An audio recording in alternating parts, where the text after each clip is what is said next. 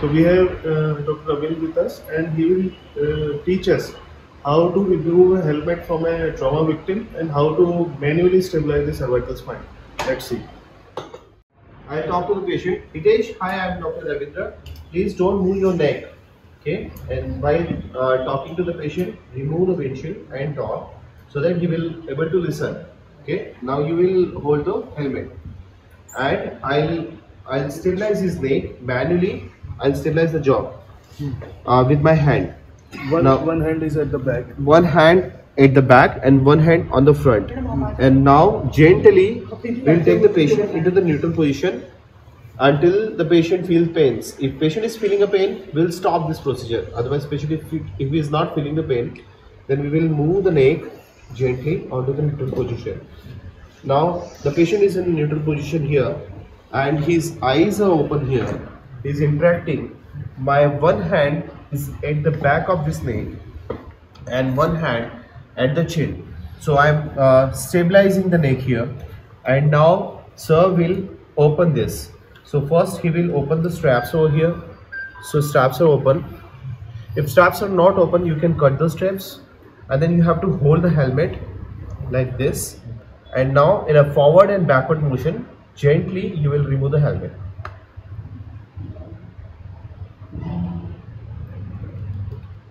This is forward. This is backward. This is forward. This is backward. And simultaneously I am on.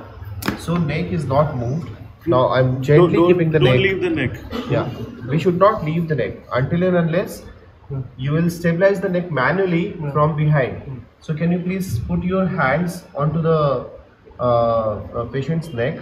So see the movement of this hand, 2 fingers apart and thumb is up, and then you will put these 2 fingers right over here and here. Now sir is on and I'll be off. So I am off. So now in this way we have removed it, and then secondly you can apply the cervical collar. So we have a cervical collar over here. So can you just tell us the second way of holding the neck? Okay. So in a second way of holding the neck is, so I'm holding it, and then what you will do is you will slide your fingers just behind. Your thumb will be up, and with your 2 wrists you are manually stabilizing this. Okay. Right, like this. So you're not only looking for the airway, you are listening the sound of this airway, and then both the hands will be on the neck surrounding and holding the neck firmly over here, so that the C-spine will not move at any side. So these are the 2 techniques for holding the neck manually. And now I'll show that how to put a cervical collar and how to take a patient onto the spine board over here. So this is the common cervical collar. Actually it is easily available in market. So we are taking this cervical collar over here. What I'll do is I'll slide the collar right over here. So correct cervical collar is also important. Okay, so you can take a measurement right from the below the chin, and then you can check with the cervical collar, and then you can hold it. So what I'll do is I'll slide it over here. So can you please off with this hand? So you're off and I'm on, right? Right over here. So I'm holding it, right? I'm not leaving it. And then again you can take charge and you can hold it. So now this is a cervical collar fitted to the patient. Now at the third step, what we have to do is first you have removed the helmet. You have checked, you have done this initial assessment after seeing size up. You have done the initial assessment. You have seen the patient is conscious in this level of consciousness. He is alert. He is interacting with you. Then at the next step, what you will do, you will carry on the initial assessment based on a generalized mechanism of injury. Like he is a biker and he is found on the road with helmet. So this is generalized mechanism of injury. So now what we have to do is the next step is a rapid trauma survey. So with the rapid trauma survey, this has to be done simultaneously putting onto the spine board. So what I'll do is I'm having few equipments along with me for the physical examination, like stethoscope and torch. Yeah, torch. So what I'll do is my hand will be gloved one. I put glove on my hand, and then what I'll do is I'll start with the head. I'll see the stain, blood stain on my gloves, and I'll see any kind of depression or decapitalis on the face. What do we mean by decapitalis? D for deformity, C for contusion, A for abrasion, P for penetration, B for burn, T for any tenderness, then L for laceration, S for swelling, and then TIC, that is tenderness, instability, and crepitation, common word. So this everything I'll look after into this patient. So what I'll do is I'll just see there is no injury over here. Then I'll see the facial injuries over the face. There are no facial injuries. I'll check the pupils, nose, mouth. Can you please open your mouth? Show me your tongue. Okay, fine. And then the ears, behind the ears. Okay, there's no bleeding. Okay, and then also you need to check a neck. So once you will once you have checked the neck, then you will put the cervical collar over here. Okay, so what do we need to check into the neck? So we need to check any tracheal deviation, any neck swelling, or any decapitalis onto the neck. Then we will check the bony injury on the chest.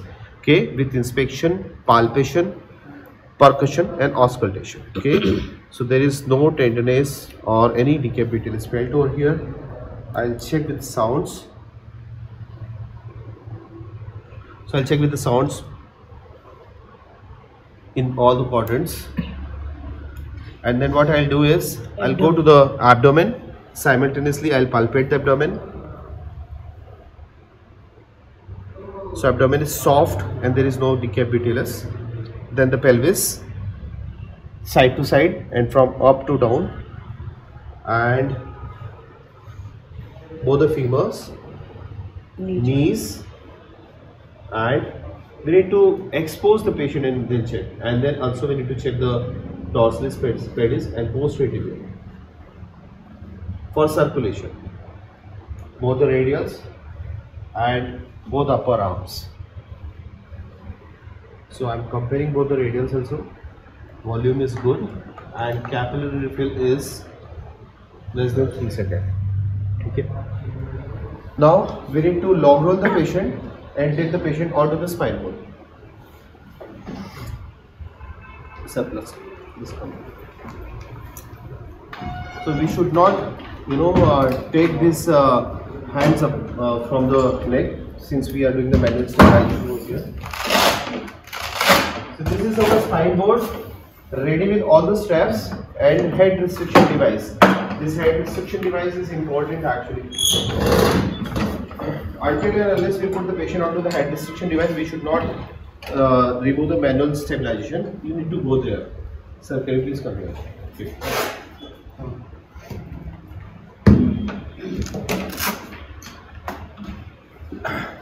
Okay.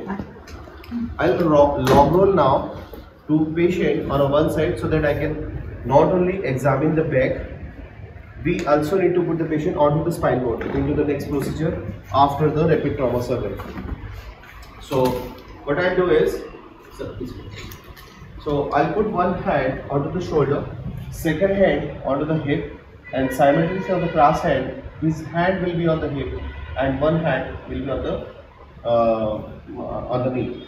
So on the count of 3 you will count and then you will rotate and then we will follow your instructions. 1, 2, 3. So we have log rolled this patient. I'll see any decapitalis right over here. So there is nothing has been found. So now we can put the patient onto the spine board, right? You will give us an instruction. 1, 2, 3. Right. So we kept the patient onto the spine board right here. Okay, but patient is not completely on the spine board. So what we will do is We'll put the patient down and then we will put the patient up. So you will tell sir. You will give the instruction. 1, 2, 3. Down. Again. 1, 2, 3. Up. Give sliding. Right?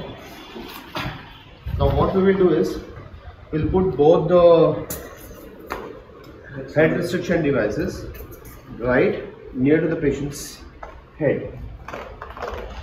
Right here. Okay. Then we will leave. We can leave now. We can leave the hand. We can put it right over here. 2 straps. 1 strap will be at the forehead.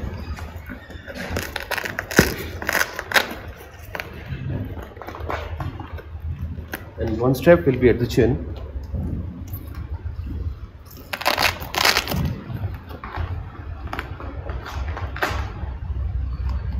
Now you can give this head, right? Now we have to put the straps onto the chest. First is the chest strap. Cross.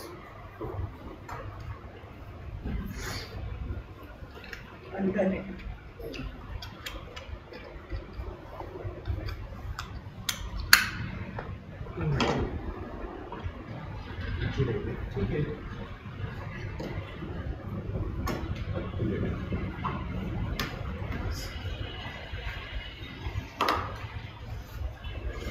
It should come around the shoulder. So this both the strap sorry. This both the strap has crossed the chest, and then 1 strap at the knee side and 1 additional strap you can keep at leg side. This is how we have completed our rapid trauma survey, and we kept the patient onto the spine board. Now this patient is ready for the transport. Now we will leave this patient to the ambulance and we will start our secondary survey, where we will again do the head-to-toe examination along with GCS and other important examination, and all the vitals, finger stick, glucose test, everything we will perform into the ambulance, and then we will contact our medical direction to the hospital, and ongoing examination we will check his vitals and GCS and interventions again in every 5 minutes.